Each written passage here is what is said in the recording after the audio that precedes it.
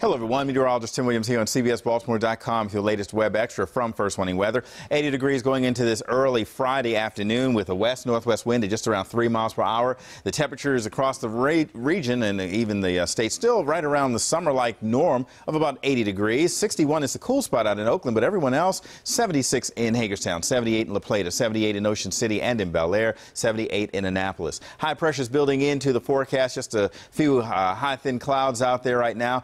Until the remnants of Irma completely clear the area, we are going to keep in the forecast partly cloudy conditions and a slight chance for a shower. Those remnants are just kind of lingering around, but overall high pressure is going to dominate the forecast through the weekend. And with that flow around the high, we're going to bring in those winds in from the west and the southwest, going to help take us up to about 80 degrees for today and even into the weekend. We will start to look at what is now Jose, Category 1 storm potentially, but right now a tropical storm, potentially strengthening to a Category 1 hurricane. And we'll keep you posted on that as we get into next week as it starts to move past the eastern seaboard. A little close, but not expected to make any impact here.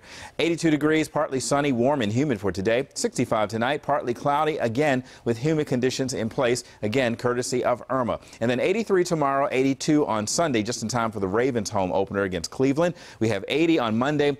It looks like we'll start to see some clouds increasing on Tuesday, 80 degrees. Temperatures stay again in the low 80s for Wednesday. Overnight lows consistently in the low to mid 60s. There's your latest web extra from First Warning Weather. We'll be back here with another update on Eyewitness News at 4. Till then, have a great Friday. We'll see you soon.